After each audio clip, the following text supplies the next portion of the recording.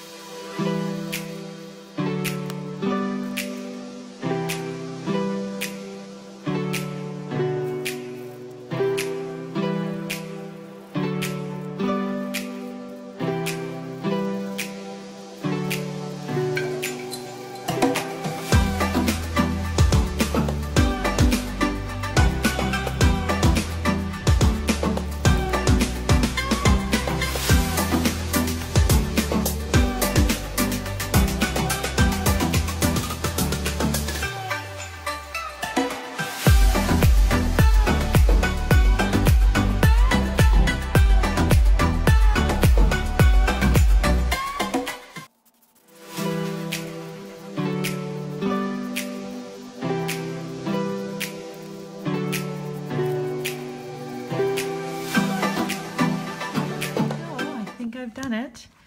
I kind of wish I had made my August letters a little bit bolder, but you can see I have a really loose, relaxed style with my brush pens and the blending.